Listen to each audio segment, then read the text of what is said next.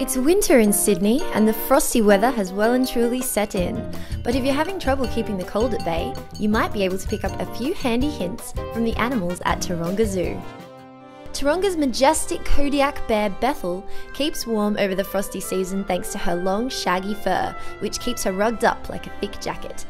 34-year-old Bethel is the last brown bear living in Australasia, but the old girls are very well catered for, with lots of heated rocks and a toasty cave to snooze in when the temperature outside drops. Just down the road from Bethel, the meerkats are turning up the heat by basking under heat lamps installed in their African desert-themed home.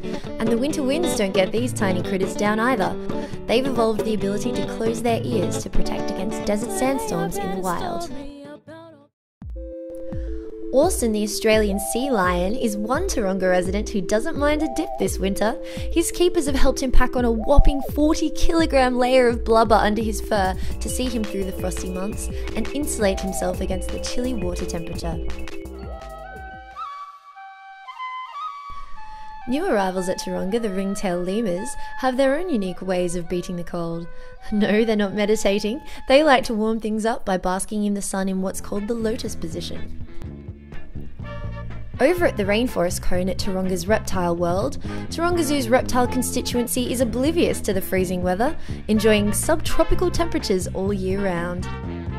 Heated to a very comfy 30 degrees to simulate the natural environment of animals like boa constrictors, tree frogs, green iguanas, basilisks, and the critically endangered Fijian crested iguana, the reptile cone is one of the warmest places in Sydney.